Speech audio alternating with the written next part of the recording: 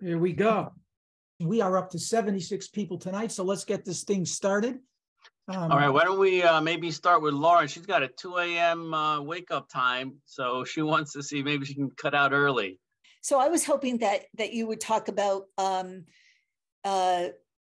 maximizing honey production with swarm management and things like hog, the hog half comb. I know a few years ago, I don't know if Kavita's on, but a few years ago, she did that so successfully. So if you would talk a little about that, I'd really appreciate it. Yeah, sure. I don't know if Kavita is on. Is she on? Yeah, she's on. Kavita, do you want to chime in and tell us what you did? Yes, sure, I can do that. Okay, great. I did this only once in 2021, and I had success with it. So I don't know if I was lucky or, I did a good management. But anyway, this was how I did it. I use all mediums, by the way, and I used the hog half cassette. What I looked at I looked at my hives and I chose the strongest hive that I had, which had overwintered. And I decided to reduce the brood boxes in that hive. So what I did is I went in with 3 brood boxes. I took out one of the brood boxes. I reduced it so that then the bees were overcrowded. So I was trying to give them very little space. With the box that I took off, I put it in another part of my apiary, and I put the queen in there with all uncapped brood, a lot of honey and pollen stores, so that then she could, and a lot of nice bees as well to take care of the open brood, because I know at that point that the foragers will not be going to that hive, so the population will reduce after a while there. And then with my original hive with the 2 brood boxes, which was queenless by now, and I left 1 frame of eggs and just some pollen and some honey in there. But basically, these bees, the bees in there would have all the field force coming in, but there is no brood for them to take care of because all the brood is capped. So my thinking was that then all they have to do is just go up into the hog half cassette that I've put in there and start drawing wax. And because there is no open brood there, they don't need much pollen. Basically, they don't have to go out and look for pollen, but instead just bring in a lot of honey in there and start filling those boxes. But what I found was that a few days after I did that, the bees started to make a queen because they were overcrowded. There was no queen there. They started doing supersedulous cells. So every 3 or 5 days, I had to go in there and destroy all the cells because I didn't want them to swarm. That would defeat the whole purpose of having the field force there. And it did work. That's Rita, how long do you think you could do that before you risk a laying worker? Well, I would go in there and every few days put in another frame of egg. Oh, wow, that's so good. All right, you can do, so you can keep them from becoming laying workers in a couple of ways. Once you could put in a synthetic queen pheromone also. All right, so you can purchase a synthetic queen pheromone. Now, what Kavita is explaining is the classic way to make comb honey. Reduce your resources. Are you done, Kavita? Yes, I am. That's you sure? You're not going to tell us about your eating all of that wonderful comb honey? Or did you give them? It was incredible honey. It was very white. It was right at the beginning. And also that has to be done right when there is a very strong nectar flow. That's it. So she hit all of the strong points of making honey. Make certain that the colony doesn't swarm. If the colony swarms on you, your honey production will be reduced or totally eliminated for that year. So you can't let whatever hive that you structure for this honey rearing piece of it, comb honey. We're talking about comb honey right now. We'll talk about regular honey, but the same principles apply actually. You have to make certain that it doesn't swarm. And you have to start with the way Kavita started. She said she looked for a strong colony that overwintered very strong. So you got to start with a good, strong base. And then you start your preparations. And what she did was she moved her brood. Now, what you can do in those cases, she moved that box over to some other part of her apiary. That was her first sort of manipulation. And she made you had 2 boxes that you left for your honey production, right? Yes. Yeah, you could do that with 1 if you wanted to. You could leave 1 box and overpack that. Comb honey producers, since they don't want to invest in 2 boxes or use 2 boxes or have to manipulate 2 boxes, they'll stuff all of their bees down into 1 box. But even that's not necessary if you hit it right. So she did some very key manipulations. Picked a great colony, moved the queen out of it, and gave the bees something to do because they basically didn't have anything to do. Now, they had a large field force, which came back to that colony from the box she moved, plus the field force that was already there in those 2 boxes that she had. So she has a big field force and nothing for the nurse bees to do. And then she put her hog frames on top of that colony. Did you use a queen excluder? You didn't have to. Yes, I did. I Yeah. did. I just didn't want to take the chance of them going there with pollen. Oh, well, no, that's not what I meant. In case there was a queen in there and I had. Yeah, yes. Or virgin queen flies back in, that could happen, from another flight, another place. You could actually put a queen excluder on the bottom of those boxes if you want to prevent because you're approaching swarm season when you're doing all of this, and there's lots of queens flying around, and one could inadvertently fly into that colony. So you want to make sure that it doesn't get queen right if that's your goal. Now, the other thing that you could do in that case, Lauren, we talked about this once a long time ago, and you questioned me about it. So maybe you'll remember that I said that you can actually increase honey production in that situation if you put an upper entrance under or over the top of your hog rounds. And the reason is for that, your bees are always going to be foraging for pollen no matter what, in lower. They'll learn to come back, and they won't come in the upper entrance normally. They'll find the lower entrance and go in that. And the upper entrance will be foragers that are going to offload their nectar quickly.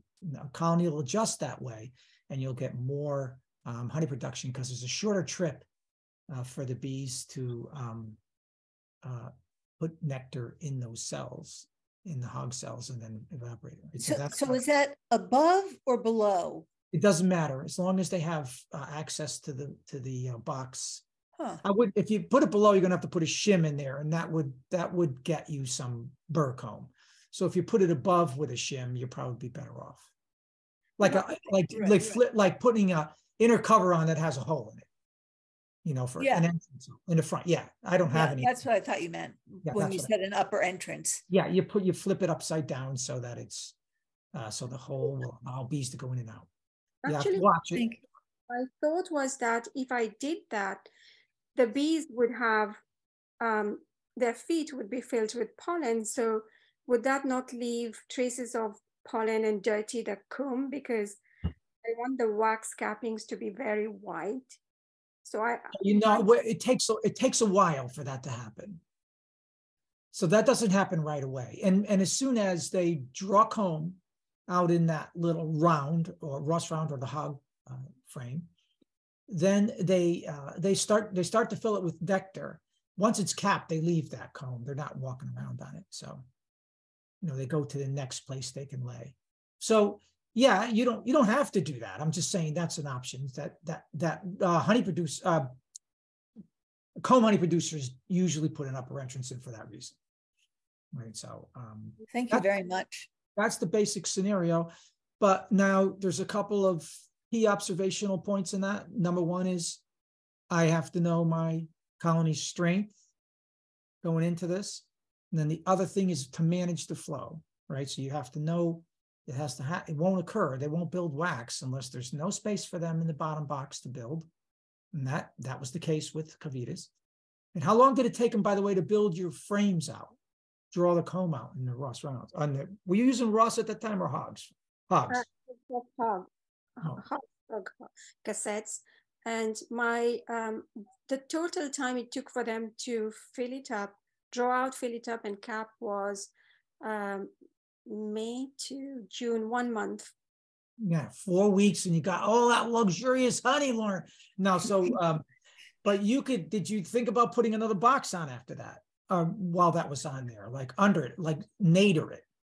I didn't have any additional box. Okay, so you may have been able to put another box under that. It's called nadering. But another box, do you mean a regular? Another round box. Yes, another round. Yeah, if the flow is really strong, yeah, you can put another box under this with cassettes and see if they draw it out. You know, there's nothing bad to have that. If that comb is drawn out, then you can use it again too, right? You can put it back and let them fill it, and then for the second season, you know, if you needed to. So, you know, it's just like any other kind of drawn comb. It's valuable to you, except you're giving it. You're going to give it away with the sale of that box. It's artisanal. You're putting a high ticket on it because it's artisanal. That's right. That's right. Since it's artisanal, it's artisanal. That's right. Exactly. Thank you very, very much, both of you. All right. So the same. Okay. Now, during that discussion, Dean was putting up photographs in the chat. You saw what we were talking about. And pay attention to that, because when we discuss things tonight, if Dean thinks it's worth a photo or something, or an extra information or a link or something, he'll put it up there. So that's a great service for us, and so take advantage of it. If I could chime in a little bit on that comb honey production. Yes, please. I do quite a bit of it myself, and I've been playing around with a couple different methods. One thing you want to think about in the Connecticut River Valley, where I keep bees, our honey flow is really short, essentially May and June, where it's all done by July 4th. So if you're thinking, hey, I want to make comb honey, you know, the middle of June, your window is kind of already closed. And I've been kind of experimenting with a new technique I've kind of come up with for making comb honey. And essentially, I do my first round of split, or my first round of supering, second week of May, first week of May. And then when I go around for my second round of supering, I'm keeping an eye out for the top 15% of my colonies where the bees are in the honey supers. Not necessarily, they don't necessarily have to be drawn out everything, but I want them to see, I want to see that they're in the honey supers. Working, yes. And at that point, if they're there and, okay, I want to make this a comb honey production colony, and I see the weather's good in the next week or so, what I'm going to do is I'm going to find the queen. I'm going to put the queen in the bottom box. I'm going to move down 6 to 8 frames of brood and have a queen excluder. That second deep, I'm going to take off to the side for right now. And since I already spoke about, you know, I'd already did first round of supering, so this is technically second round of supering, I leave my first super that I put on right on top of that single. And then I'll add my comb honey, excuse me, I will put my comb honey box on, and then I'll put the first round of super that I put on previously on top of that. Then I'll use a double screen division board, put it on top of that honey super. So currently you have your pallet or your bottom board, your deep with the queen in it, queen excluder, comb honey or Ross round or hog or whichever product you want to use. Then your queen, then your honey super, and then you got a double screen division board, and then you put your second deep on top and your cover. Right. And most of those bees, now you didn't shake any bees out of that second deep box. Most of them will fly out and go in the bottom. So you're essentially reducing the volume of the area that the bees can lay eggs, but you're maintaining the same volume of the beehive where the original colony was occupying. And in doing so, they're, well, let me back up 1 second. I did not initially super with a queen honey or the queen excluder. And in best case scenario, I have the queen laying a little bit in the queen excluder or in the honey super. And so it's going to force the bees to go through that queen excluder and try to keep that brood warm. And in the same time, they're forced to work and sit on that comb honey super, and they will draw it out. But going back to that the second deep, which I put on top of the double screen division board, I usually leave like 2 or 3 frames of brood in there and a couple frames of honey. By the time you're done with the season, it's essentially a split. They'll raise their own queen over 75% of the case. And you can either put it somewhere where you have a dead out or recombine it at the end of the season. But I have really good success with this. And last year we made 4,500 pieces of comb honey. Yeah, very nice. I mean, that's a great way to do it. It's the same as a Demary split. You know, it's a classic split where you put the top box, you know, over the top of a double screen. Now you fly them out of the back, Bill, or the front, that top box? It doesn't make a difference because all the bees that previously left are going to leave. Yeah, no, I'm saying when you're flying. What I've done. Yeah, what do you fly the top box out of the back? Oh, just out of the front because I'm on pallets. Okay, so you have to fly out of the front. Okay. Yeah, they got to go out of the front. But most of them I just recombine them at the end and just hey, may the strongest queen win. Yeah, well, that's what I do too. I'll recombine them when that's a lot of manipulation, and you know, if you got help and labor, that's a great way to do it, and it gets you that second queen. It doesn't increase your footprint. You got a nice young queen going in, and like you said, you take that queen excluder out after the flow and put them back together, and there you go. You know, you got a dual fitness contest, and then may the strongest queen win. Yeah. So maybe Bill, you can come down to our bee yard at some point and demonstrate that whole technique for us. Would you be willing? Anytime, just let me know. All right, sure, we will. So that's again, you know, I put when I was really concerned about really high honey production, what I would do is I would put 2 or 3 supers in the middle of that bottom box. And try to keep the bottom box from swarming, because you know, if you have a really good season, that bottom box will build again and they'll swarm out of it, you know. So it's really interesting. All right, so there's another perspective. So see, we got folks that can really do that here, make lots of comb honey.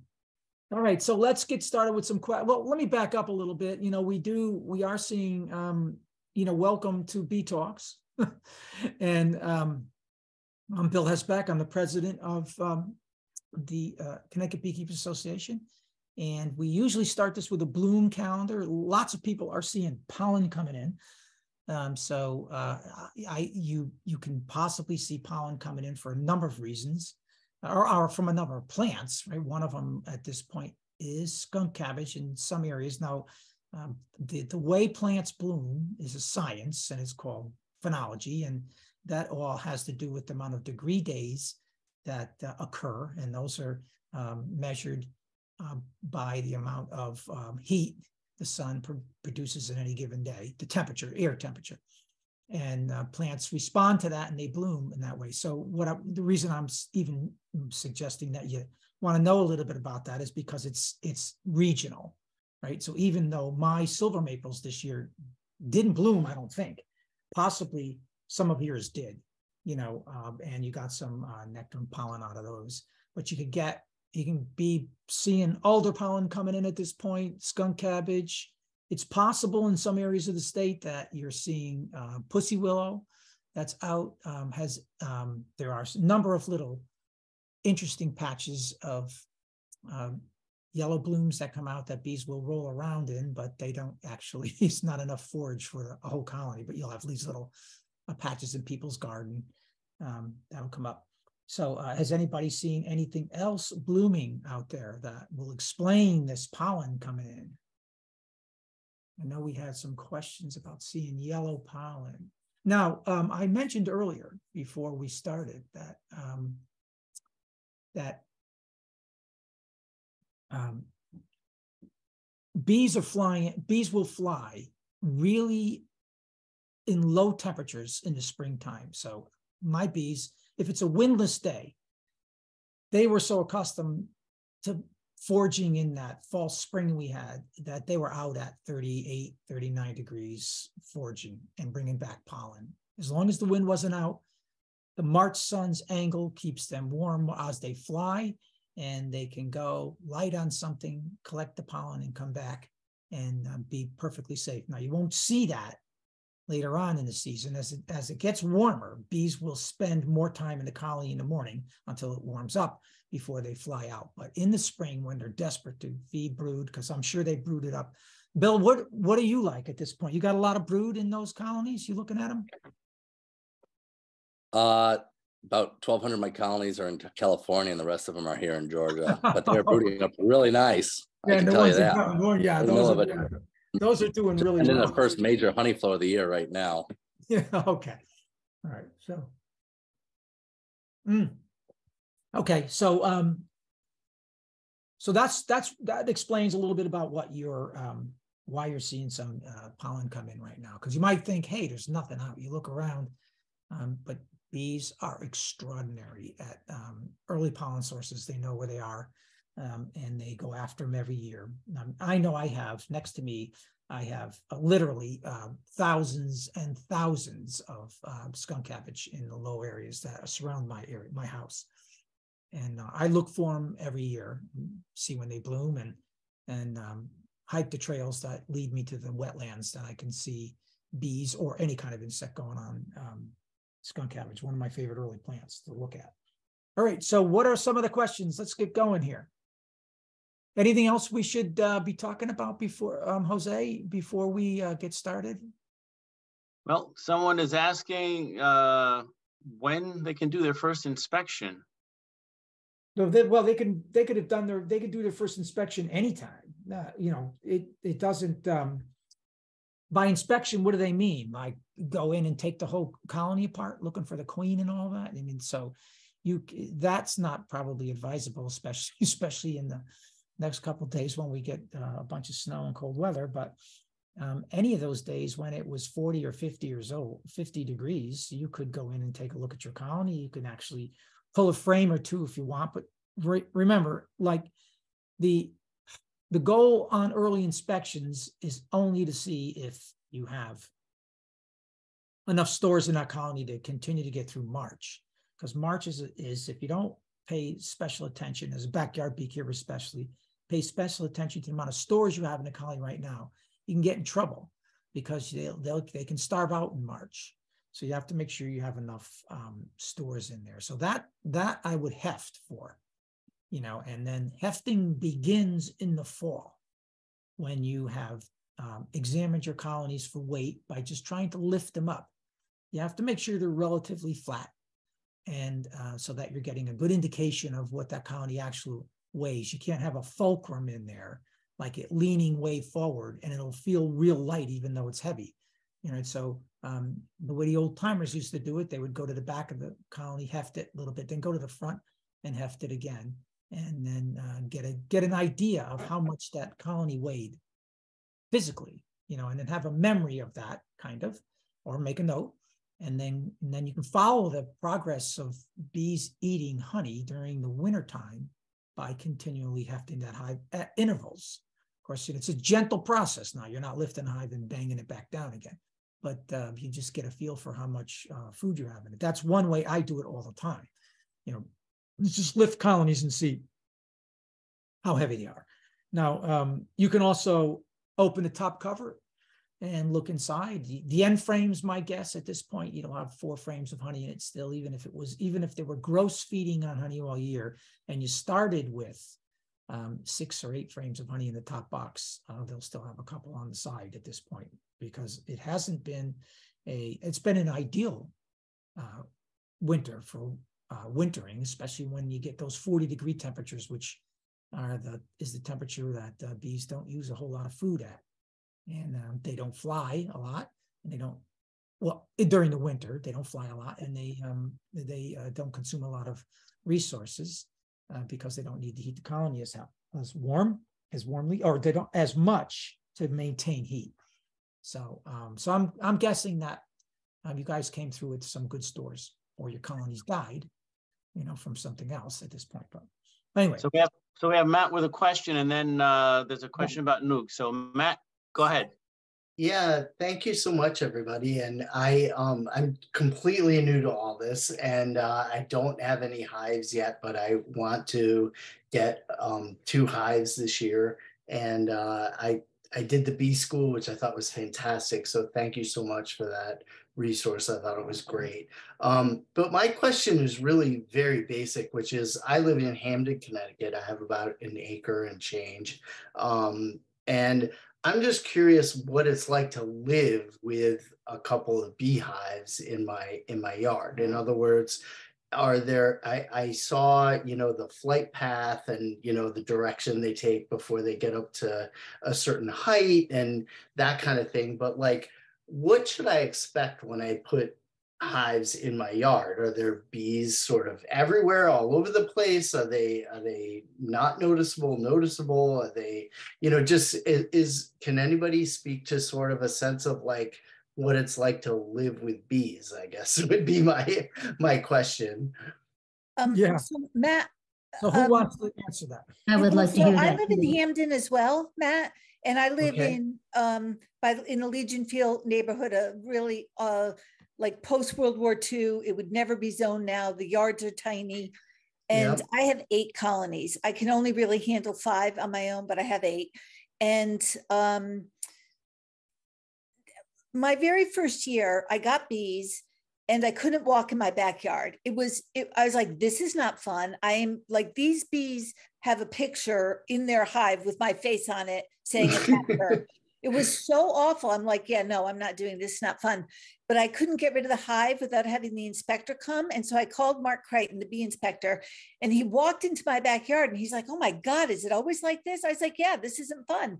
And he goes, you have a problem with the queen. He went to the experiment station in New Haven, came back with a new queen, and problem solved. So if you have a really small yard, then even if you have for me, if I have a really great queen, but the hive is hot, my yard will not tolerate that. It's too small. And I usually will give that queen away to somebody who has a lot of space. It doesn't matter.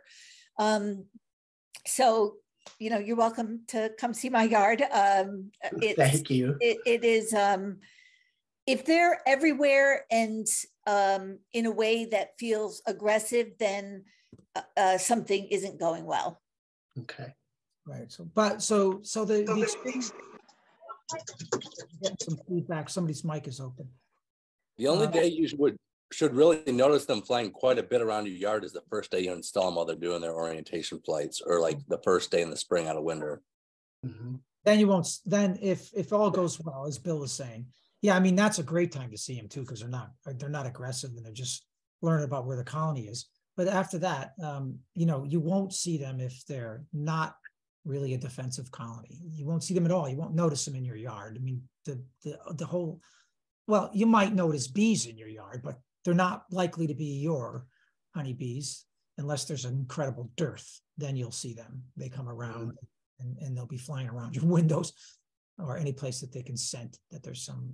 In my house, of course, if I open up the back door, then there's a dearth, the screen from the honey production piece of it or the consumption of honey in our house, bees will know that it's there and they'll fly around. So you won't, Lauren's experience is that she had a defensive colony that came out after her when she got close. And in that case, you have to deal with that right away, Matt. So can I jump in for a sec? Sorry. Sure. Go ahead, Dean. So a couple of things.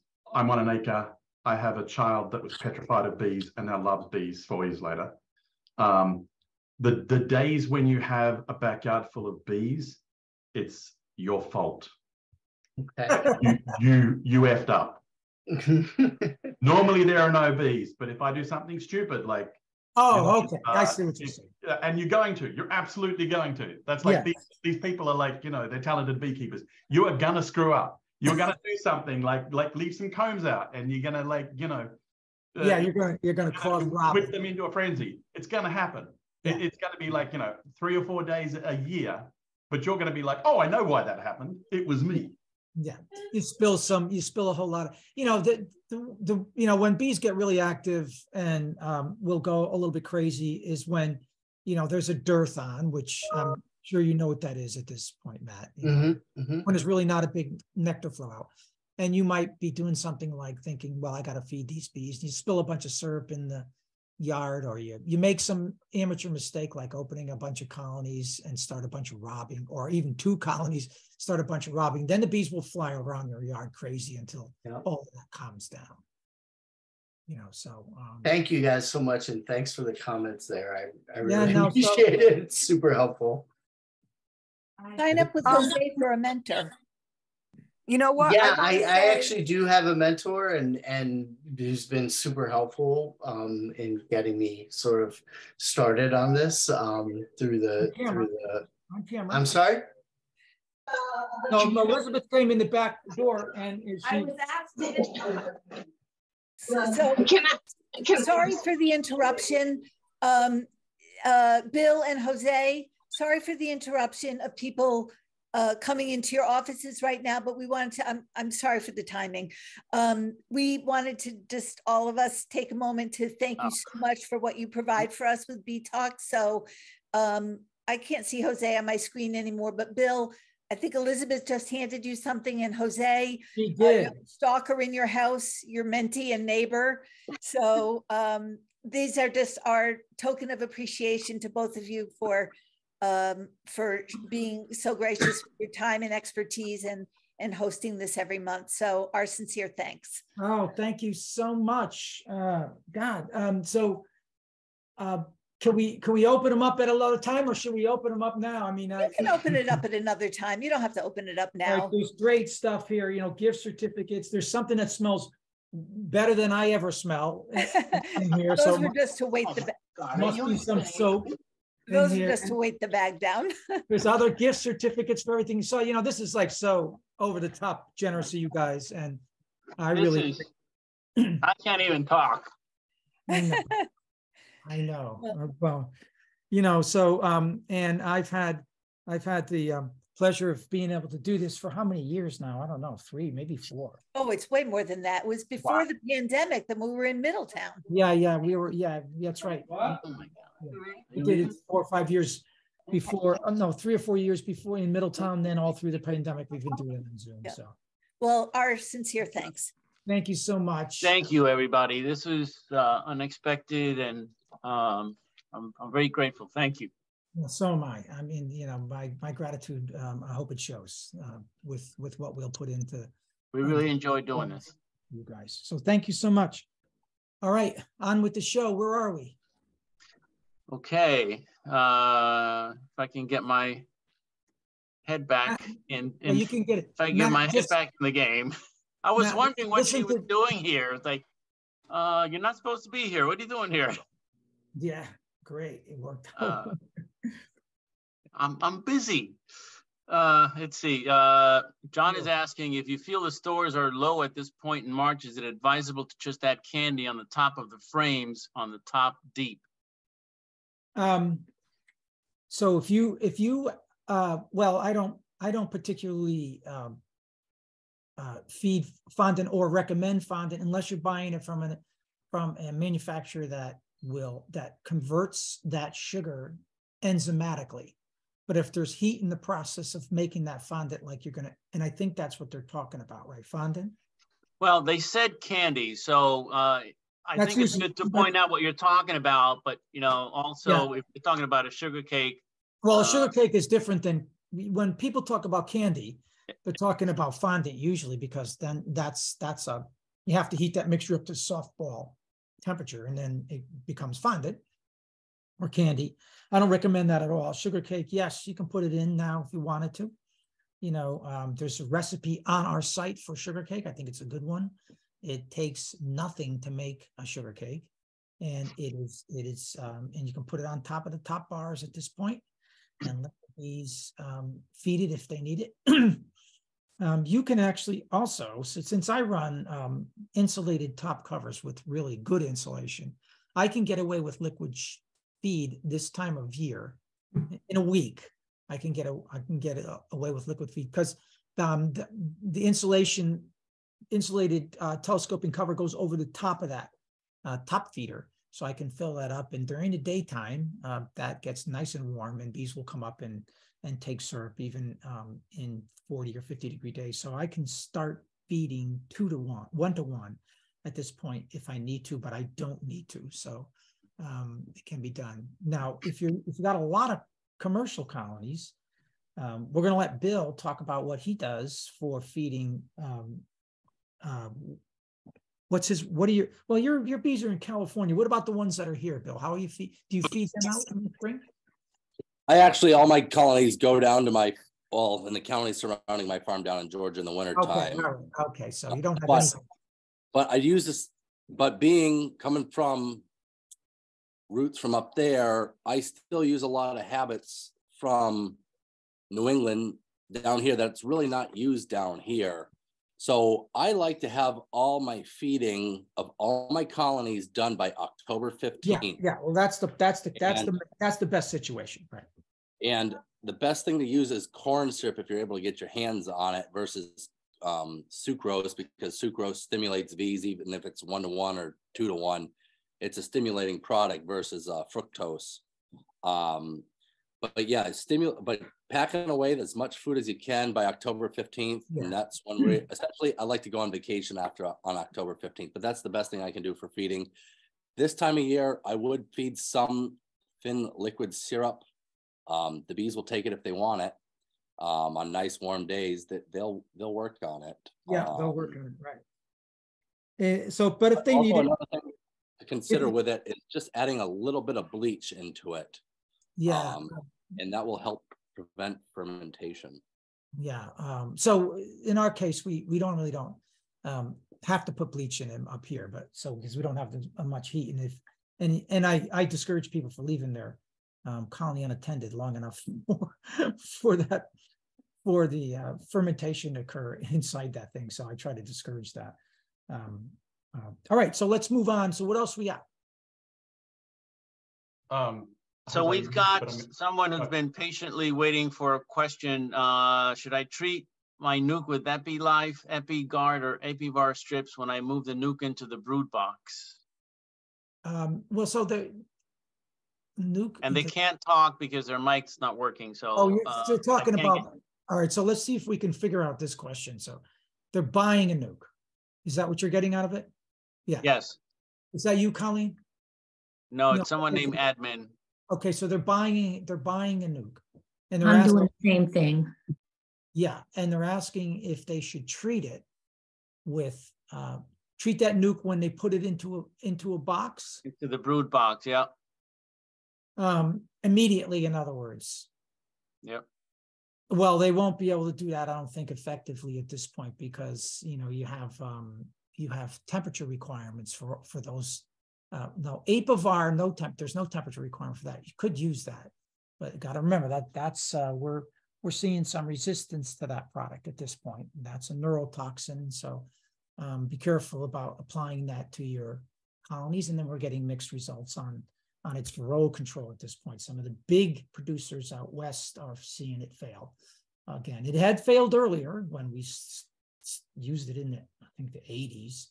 And then it was, and then got away from it. And then it came back, and I kind of wondered why it ever came back. But it's a big money maker, and if you stay away from it, that chemical long enough, you're going to get, it'll become effective again just for a little while until they build up tolerance again. So, could I chime in a little bit on that? Sure, go ahead. So EpiVar uses the active ingredient amitraz versus apistan, which was very common in the 90s. Was it fluvalinate? EpiVar would be really your only choice if you're getting nukes in March or April. You got a 45-day treatment window on it that you should leave it in there for. Pulling it out does expose the bees a little bit to resistance because they're not getting the full 2 cycles of brood through it. But the best thing you can do would be that. That's really your only option at that point. Yeah, because the other one have temperature.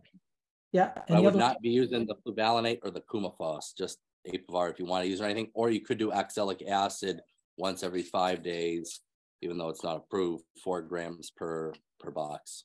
Yeah. So those are yeah. So that's a commercial beekeeper talking, you know. so that's good. You know, we wouldn't you know, so we would have to make certain that we stayed with the label, wouldn't we? On that 2 grams per box instead of 4. Oh, of course. Of course, we stay with the label on that. But anyway, yeah, so Apivar would be your only treatment option. I'm not sure I'd do that right away, though.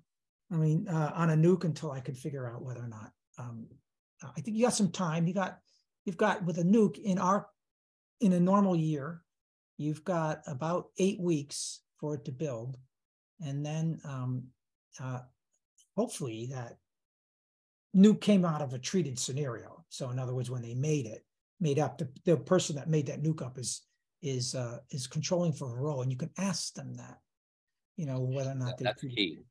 Yeah, that really is key. Yeah, and then you wouldn't go on and treat them again right away. You'd have to wait till they build a little bit, and then do a roll and figure out what you have for varroa, and then treat based on your observation of your roll results. All right, Jose, go ahead. Yeah, so Mike was cleaning out a dead out, and the dead bees appeared to be missing either their whole head or part of their head. Any idea what happened? Yeah, I think that's a 4-letter word, usually, if they're missing their head. Or their head's gone, but their body was there. Yeah, their entire head or part of their head. Yeah, that sounds like that didn't occur. That occurred last fall. And what usually happens is bees, hornets, or yellowjackets, when they're looking for protein, they'll rip the head off of a bee and then fly back to the colony with the body. So usually you don't see the body, but lots of times if there's been a massive attack on that colony, you'll see some bodies left behind, you know, without heads. I mean, they tear the heads off. That could be a European hornet. Bald-faced hornets are known to do that, but basically yellowjackets do it also. You know, that's a way of, that's what probably occurred there. You can see it the other way. You know, you can see the thorax missing on bees. That's usually a vole or some little creature like that that's going after the indirect flight muscles, which are having most protein for them. And so, and by the way, the yellowjackets and European hornets and all of that are also going back to feed brood with the body of the bee. You know, they got attacked and got killed. That's a tough way to go. If I could, Bill, I want to add something to that. If those are adult bees, I think that's likely all what's happening. I have seen a rare situation where if they were still in the cell, so they're developed as adults but have never emerged as adults, there's some brood diseases which can give you bodies of adult bees on the bottom. But I mean, if they're fully formed adults, though, that's not the case. Yeah. So you're talking about hygienic behavior where they pulled that. Yeah. Yeah. Whether it's some type of chalk brood or something, you can end up getting. Oh yeah, yeah. You bees that have no heads is what some new beekeepers notice. Yeah. Okay. Yeah. I was assuming that the observation was that they were adult bees, but yeah, they're fully formed adults. Yeah, as they're fully formed adults, though, you know, so you know, they got predated somehow. Now, what Walter's talking about is other brood diseases where there's some hygienic behavior involved, and they're pulling out brood, and you're seeing it on the landing board or something like that, you know. So that's a different thing. And chalk brood comes out as mummies. There's little hard sort of sacs that come out. Look up chalk brood and look for the signs. I haven't seen a lot of chalk brood around in a couple of years. I had, you know, 4 or 5 years back, I had quite a bit of it run through my yard, in addition to bee paralysis viruses that also took out lots of colonies for me. So, but recently I've had a pretty clean run with that kind of stuff. So what else we got here, Jose? So yes, Sean had to combine 2 hives, and he went through the winter with each hive having 3 deeps. Yes. Both hives are thriving. Any suggestions on how to split them back into 4 hives? Well, there's a lot of ways to do that. So he's got 2 hives with 3 boxes on each of them. I'm wondering why he chose, Sean, if you want to speak up, why you chose to overwinter with 3 deeps. Well, no, he just combined them and it ended up with 3 deeps. That's what I got. Is that right? It was just the easiest thing that I could do at the time to keep them all in 3 deeps. And I felt that that way they would have adequate stores through the winter. And it proved that they still have plenty of honey in there. So left them with 3 deeps. Yeah, so my guess is that bottom deep at this point is empty. So there's probably not anything in that bottom deep that's of any consequence. As a matter of fact, when I winter in 2 deeps, that bottom deep is pretty much vacated of anything. Well, this time of year it might have something in it again, but or begin to have something in it again. But late February, that box is empty, and it might even be empty now. I don't know. There's not really much in it, so you could go through and start doing surgery on those boxes to get them back to 2. But you can also do a number of other things. It's a little bit too early to do that manipulation now. You're gonna have to let them build the way they are right now, and then work on those boxes. Like it's too cold to do a walkaway split at this point. We don't have queens available for you to requeen colonies, so there's lots of negative things. Once you get into that configuration, it's hard to winter over. It's hard to figure out that configuration in the springtime. It's not as easy to manipulate them. So you're going to have to wait a little bit longer until you find out the conditions of each stack, whether or not they're, are they queen right, and where the brood is, and then you'll screw that all up trying to do some surgery on it. It's not the easiest manipulation to do. Okay, let's talk about open feeding. Well, what kind of open feeding? Well, do you do any open feeding in your apiaries in the spring, or do you feed the hives individually is the question. Yeah. I don't think you should encourage, for backyard beekeepers, open feeding is probably not a good idea to do ever, because there's lots of things that can occur. One is the transmission of viral diseases. We don't like that. If one colony has a higher count of some kind of virus, like the deformed wing virus, that's a communicable disease. Also, the paralysis viruses are very, very, the infectivity of those is from contact. So that's not a good idea to do. So the idea is, you feed inside the colony. It's easy enough. You only have a couple. There's no reason to open feed. You're not talking about 1,500 colonies like Bill's running, or 15,000, or I forgot we said 15,000 or 1,500, but that's, but you can put division board feeders inside the colonies, top feeders. Just don't put in jars in the front with Boardman feeders, and you should be fine to feed individually. I wouldn't do open feeding. You might get away with a little bit of open feeding pollen at this point of year. Lots of folks do that, but it's not necessary for us here in Connecticut. We have early pollen sources that sustain colonies, and except for parts of the coast down along the shore, we rarely get into a pollen dearth here in Connecticut. But I guess, that's, again, an individual thing. I never get a pollen dearth. I'm always seeing pollen come back from right now until late October. For the new folks, if anyone does not know what open feeding is, please speak up and we can explain that. Open feeding. All right, so open feeding is simply, you put out whatever it is, 1-to-1 sugar water out in a tub where bees can feed off of it, or put it in a chicken water or something like that. And the same thing with pollen. You put it in they sell what looks like a little PVC tube, and you can load that up with pollen and plant that in a tree somewhere, and bees will come and roll around in it and bring it back.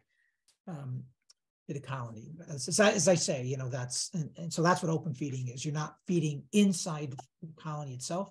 You're feeding in some central location. It is disastrous to do that during the dearth. You know, you will have bees all over you, the neighborhood. They'll sting your dog. You know, so just don't do that during a dearth. Bad thing to do. This is just for backyard beekeepers, though. There are larger operations will do some of that. Isn't that right? Actually, larger operations here in Connecticut usually feed with, you know, a little hose and a big tank and a division board feeder inside the colony. I personally don't like open feeding unless you got a big yard with not a lot of people around. My biggest complaint about it is neighbor issues and drifting if you just move bees in there, because you want to keep the barrels about, you know, 300, 400 feet away. Otherwise, they're going to be doing the round dance instead of the figure 8 dance there, the waggle dance. And for those that don't know, circle dance doesn't tell them direction, just tells them distance. So then they're after everything that smells like food. Versus if they do the waggle dance, they're going in a direction. Yeah. So, you know, so Bill's talking about drums. You are not feeding out of drums. So there's no reason for you to actually do open feeding in your colonies. Yeah. All right, we got some questions. We got some more. I think I might have missed part of the discussion here, but Carol is saying, I did not know that you have to call the state inspector if you're going to eliminate a hive. The state inspector will give you a new queen? That was unusual. I don't know. The state inspector will not give you a new queen unless you're Lauren, who was lucky enough to. that was just the luck of my location. Yeah, right, like I was in Hamden, he was over there, and that was just dumb luck. And at the time, they had a queen rearing program going at the Lockwood Farm, but that's not occurring now. So, yeah, so no. So the answer is no. The inspector will not give you a queen. Right. So. So what's your best suggestion for yellow jacket control? Trap the queens in the spring. So start to look now.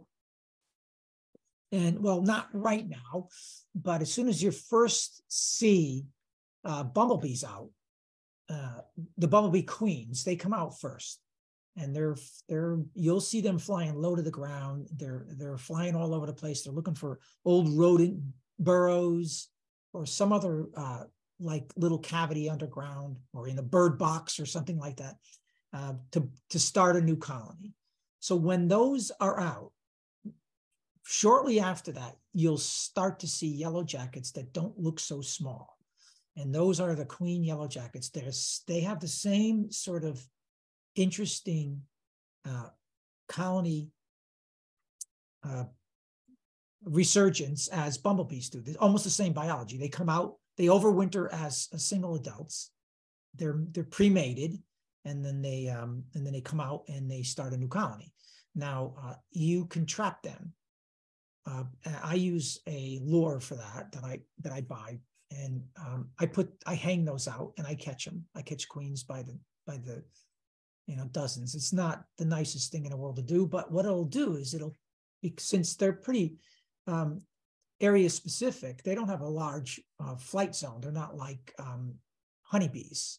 They don't forage long distances. They stick around where they build their colonies. So you'll have less colonies right around you, and you'll have less pressure from them all year long. I found that to be a very effective way of controlling those. Otherwise, you're going to have to keep and maintain, make sure you have very strong colonies, and that they keep, they will do their own work at guarding against yellow jackets. They will not be able to get into a colony. I mean, they might sneak in and get a bite of something and then run back, but you're not going to get overwhelmed by yellow jackets in a strong colony. They won't allow it. Bill, can you provide, if you have it off the top of your head, the kind of lure that you use? It's called a yellow jacket trap, and you can buy them from any of the supply houses. Better Be, Man Lake, they all have them, and they're simple to you mix up. They give you a little dry powder, and this thing that looks like, it looks like an onion bulb, but it's fatter. And then you take the top off, you put their mixture in there, which is a combination of pheromone and some other nasty smelling stuff. I usually add a little piece of sardine or something in it. That will, for the protein that they want at this time of year. Well, it's the smell too that attracts them. And then they go into these little holes in the side of this trap, and they go down to the liquid. They can't get back out. Insects in general, if they have a cone entrance with the big part out, and they have to crawl through that cone to get to something, they can't get out. They can't figure out how to get back out. Bees, fish, lots of things are like that. They can only go in one way and come back out. And they can't come back out. What are your thoughts on reversing boxes if you overwinter with 2 deeps? Well, I don't think you have to, but you can if you want to. It may or may not slow down swarming, and you got to make sure you do it before there's brood between the 2 boxes, because if you do it after that, so I'd be very cautious this year, especially. You might already have, especially in the center of the colonies where the queen's been laying out for a while, brood on the top frames and brood in a low circle down at the bottom where they finished out the entire, because some kind of queens will just lay in this football-shaped pattern all over the top box and then a little bit on the bottom box. So now if you reverse under those circumstances, you risk chilling that brood in the top box, because you're going to take a little patch of brood, and where it was part of the cluster when it was naturally formed, if you flip it up to the top, there's a bunch of space between that little half round of brood up on the top. Now it's in a colder area. It's a warm area to spot, but they have the bees go up there and take care of it at night now. So you're breaking that cluster up in an unnatural way, and you can risk chilling brood. So you have to be careful. If you want to reverse early in the season, and not that it would make any. I don't think it makes much difference. What bees will do is, if you're going to run 2 boxes all the time, bees will do what they do naturally all of the time. They'll start laying out brood, and then when the cells emerge in the top box, they'll either lay it out more or they'll start backfilling with honey or whatever, and the queen will be in a natural cycle between those 2 boxes. By the way, she can live in 1 box. She doesn't need to, but she'll be in a natural cycle between those 2 boxes where they'll push her down eventually, and she'll come back up. And, so you can let it go that way and observe what happens, but don't split the brood up. That's my only caution. So not honeybee related, but maybe you could spend just a few seconds on this question. Someone has carpenter bees in their house every year, and they use the same tunnels. What do you suggest they do about that? Enjoy them. I mean, they're a fantastic insect. I mean, they're territorial. They'll come after you when you come down. They're not going to sting you or bite you, but they will just fly right in your face. It's an amazing thing to watch. Now they tunnel into the wood and ruin your they ruin your trim in your house. So if you're not as enthused about observing them as I am, you have to do something about the holes that they're building. And there's really nothing you can do. You can call an exterminator; he'll kill them, and that's a tragedy, because you really do want them around. They're great pollinators. So you can coat that wood with some aluminum, or do some other thing to discourage, or put a barrier in it. That put hardware cloth over the holes. Because what the problem isn't so much that they tunnel in. That is a problem, but they tunnel in, and then woodpeckers can sense the brood inside there, and they'll peck through whatever trim you have to get at the larva. All right, so that's they're always a problem, and I always get calls from folks that want me to remove them, but I can't. There's no way for me to do it. I'm not sure. how much Doug is wants to ask his question here, because I'm not sure what he's trying to get at, but what are your thoughts on single deep brood boxes with queen excluders? Well, a single deep with a queen excluder and honey supers above that will make you a nice harvest of honey, assuming that you can keep that bottom box from swarming.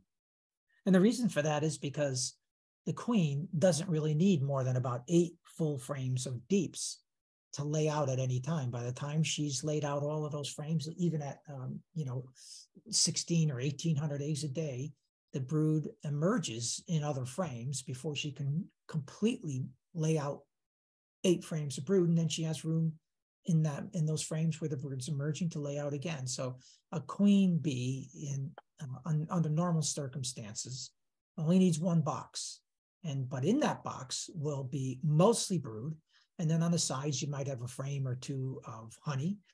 So what you'll find is you put that queen excluder on.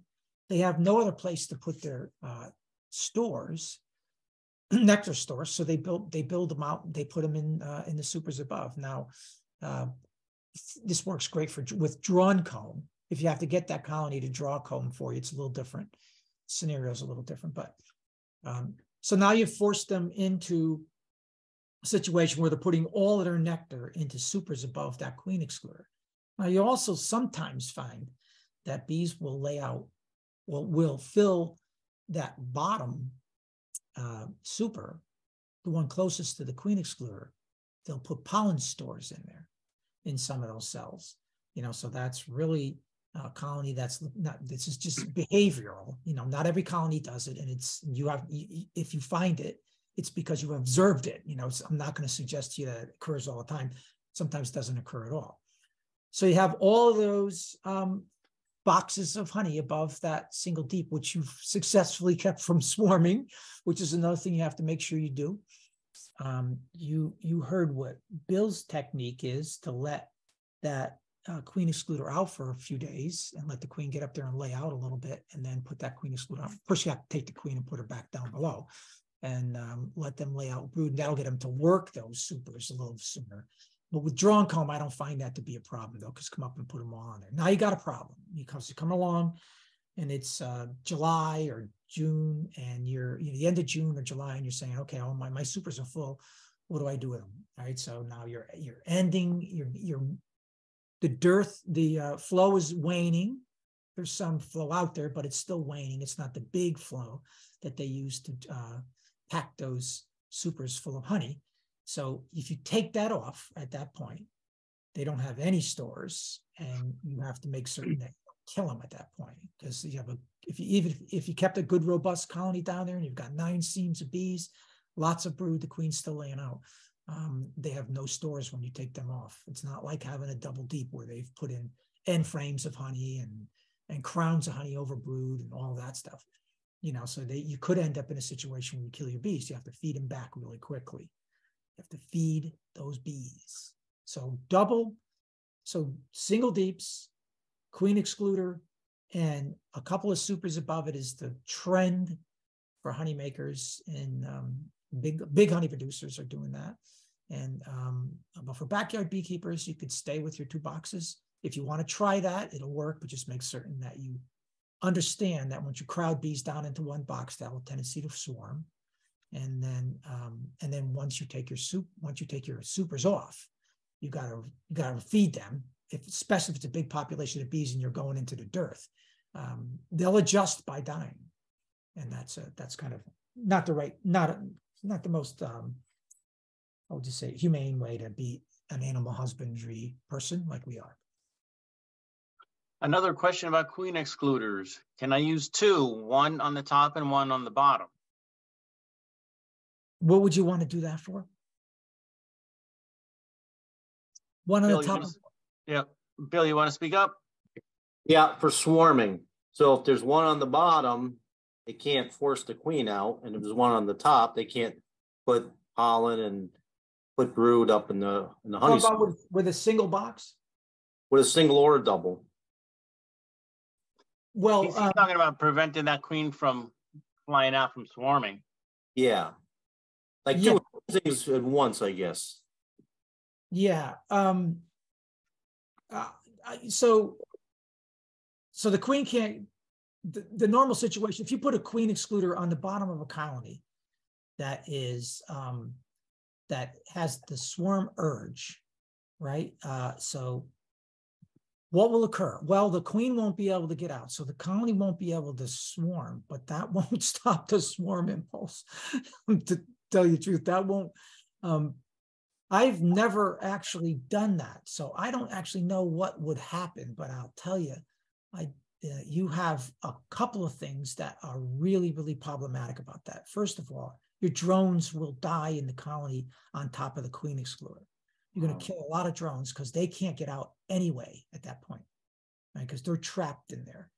And lots of folks see that when they put drone brood above a queen excluder in the configuration that Bill was talking about earlier with that demery manipulation that he was talking about, where you fly your top colony out of a second box. So you can see you'll kill your drones, they'll be dead. The queen is essentially not ready for laying. So she's gonna, if you successfully I don't really see if this is a strange question because I've never done it and I can't figure the biology out right away, except that they have raced the queen around below and stopped her from laying brood. Hey, Bill? Yeah. Have you ever done that, Mike? No, but if the queen can't get out when she's ready to swarm, one of her daughters will probably take her out, and then she won't be able to make because she can't get out either. Yeah. It sounds like a death wish. Yeah, it sounds like it'll kill the colony.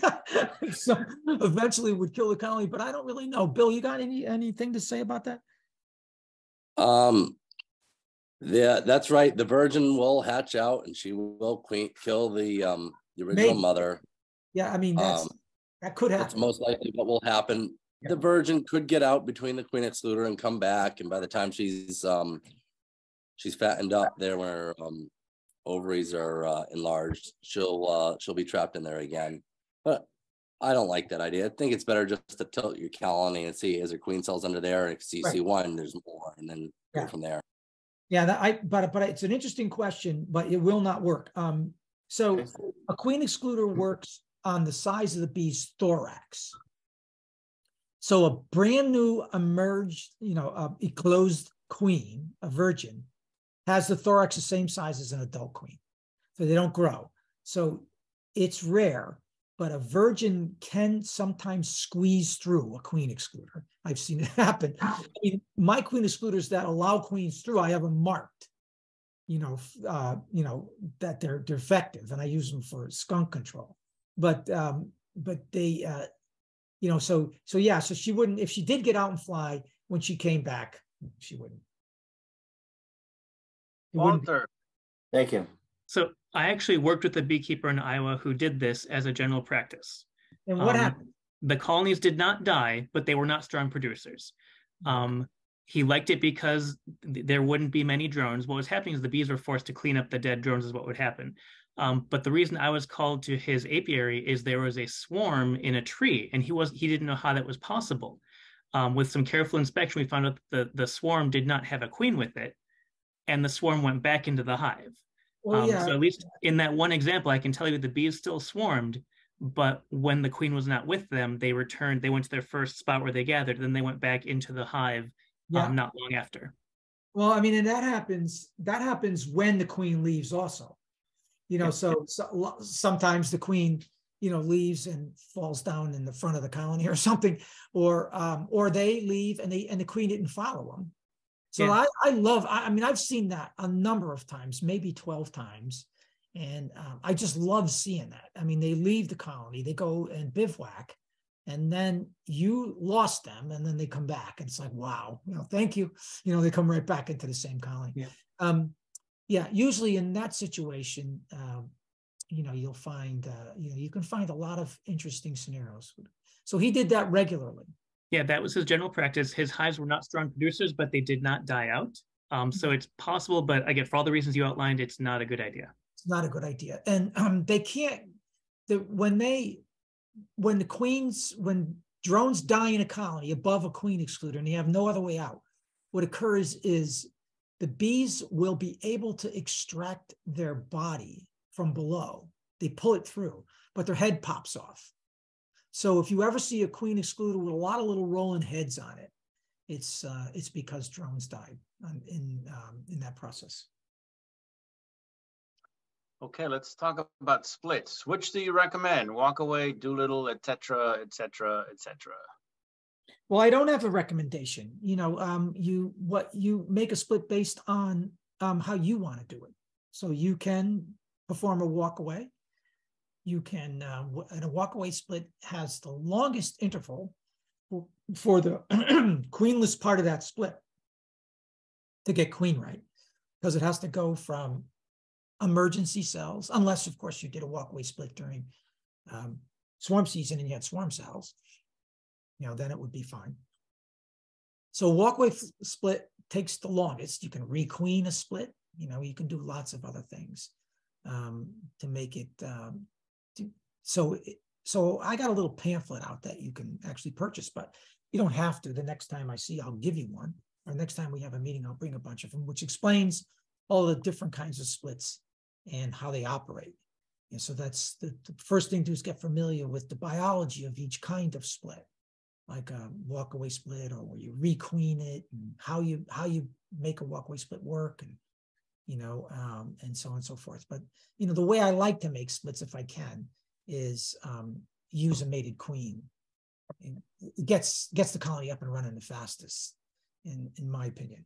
So, but there's lots of ways to make a splits. I don't really have a recommendation, but I do encourage you to read about how splits work.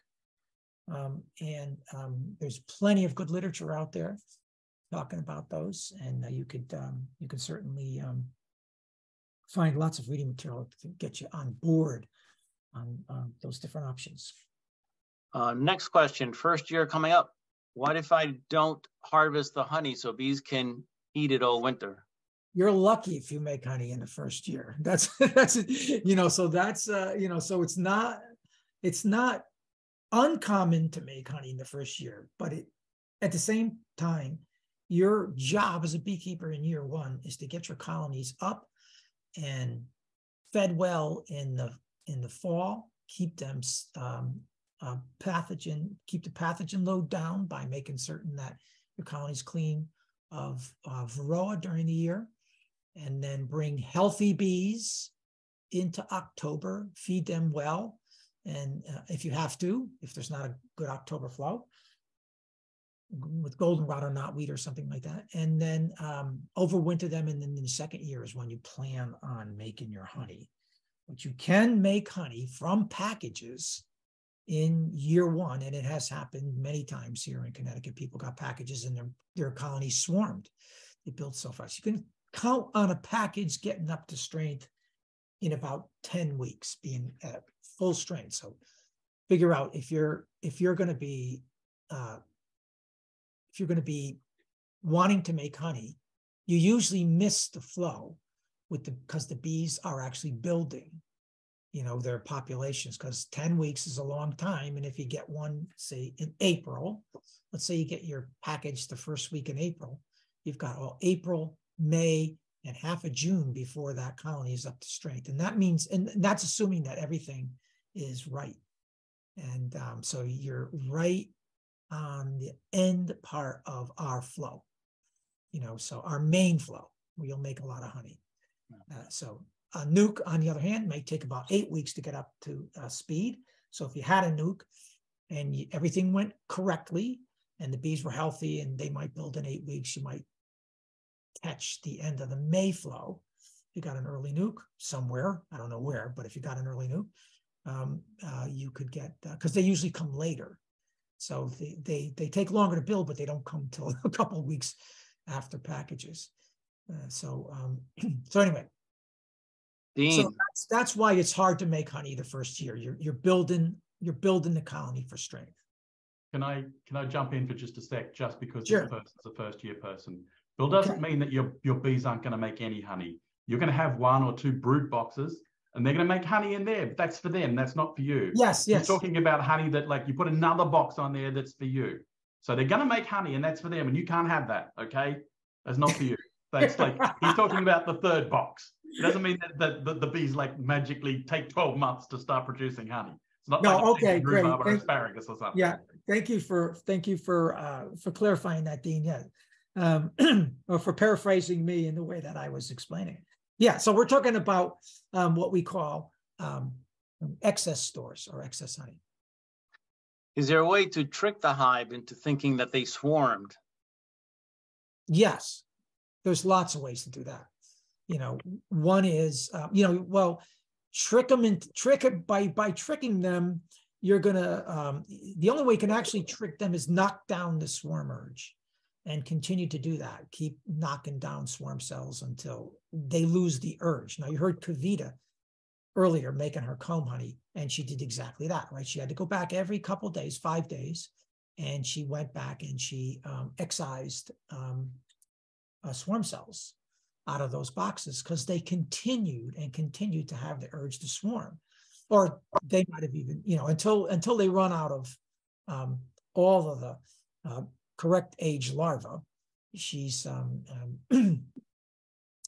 they will eventually stop swarming. Now there's some really interesting ways to shake boxes out on the ground. One is a technique.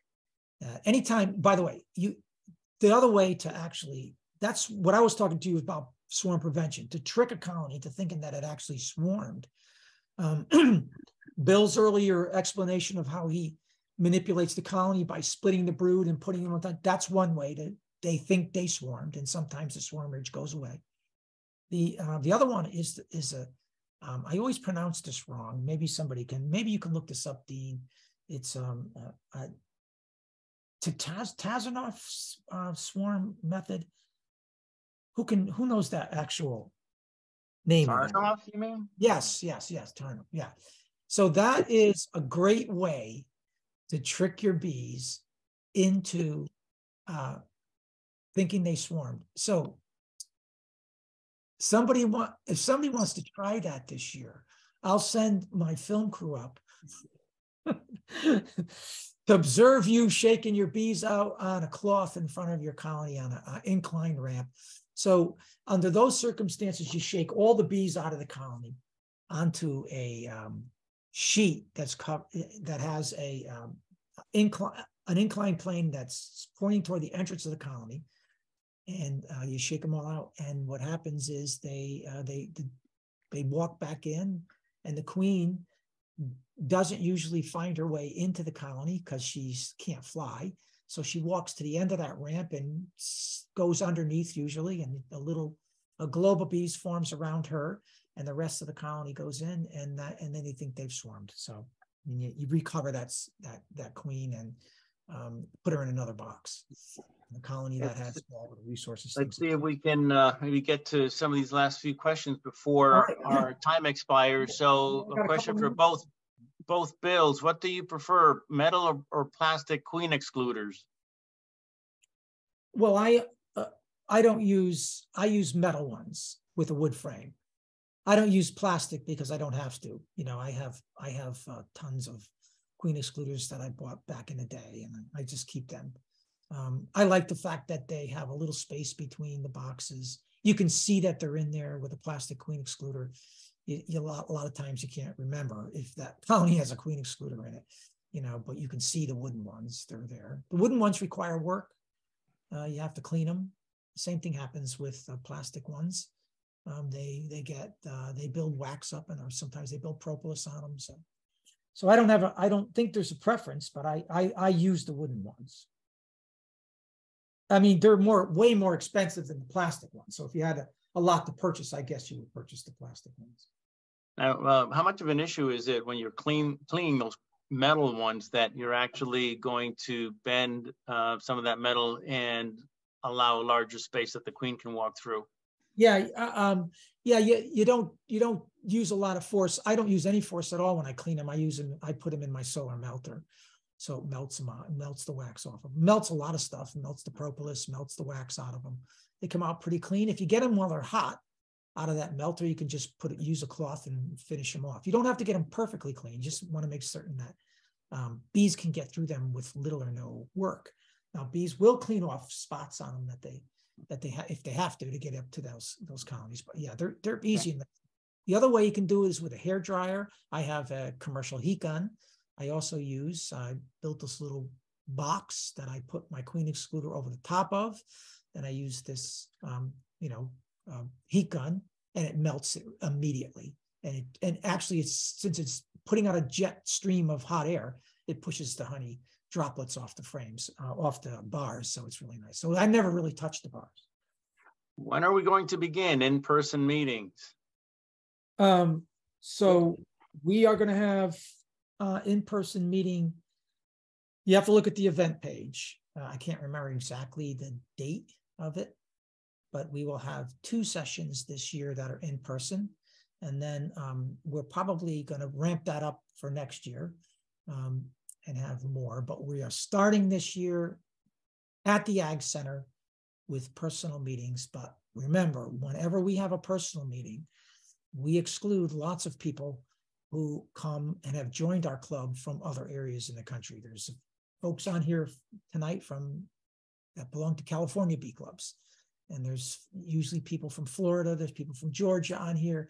So we have to make certain that we're conscious of not excluding a bunch of membership that has joined our clubs. That's the way clubs have gone in the last year during the pandemic when we couldn't meet. Our membership has become way more diverse and way more geographically spread out. So to do an in-person meeting, we have to, I think, we're also obligated to also provide a Zoom link on that same meeting. So be careful with that. Does anyone have experience using Better Bee comb? I'm thinking about using them to give my package bees a kickstart. I think she's talking about the pre-made comb, right? Is that right? I think so, but that's all she wrote. Carol, would you like to expand on your question? Yes, I'm talking about the pre-made comb. Yep. Yeah, well, that's, are you talking about, is it 100% beeswax, or are you talking about the? It's not beeswax, it's wax, but it's not beeswax. It's paraffin. Yeah. Well, yeah. I don't know. Try it. I'm not in favor of paraffin over natural wax because it acts differently in the way that it's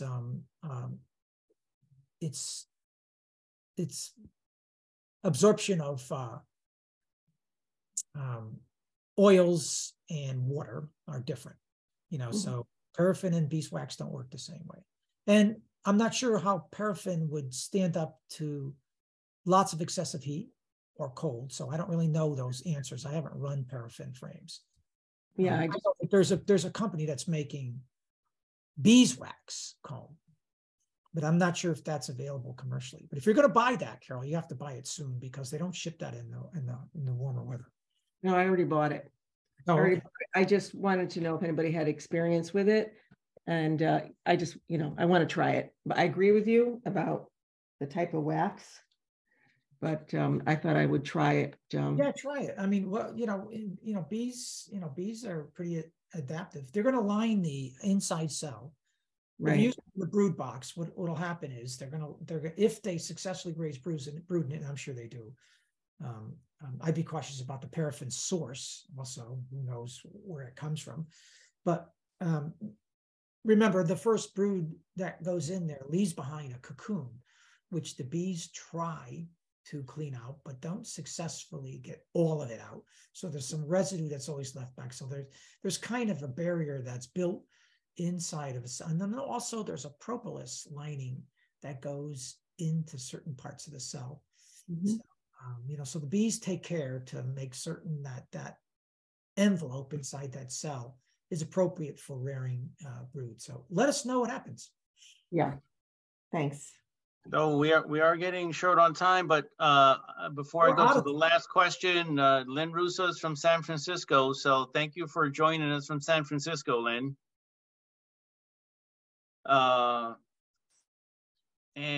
the indications for when to add honey supers to overwintered hives. Now, I would say you do it on the early, the first sign of any dandelions that pop up anywhere around you, just put them on. You know, the earlier the better. It doesn't hurt to put on supers early, especially, well, if you're planning on getting them drawn, you know, if you're going with foundation, then that's a different story. But if you have drawn comb, put it on early.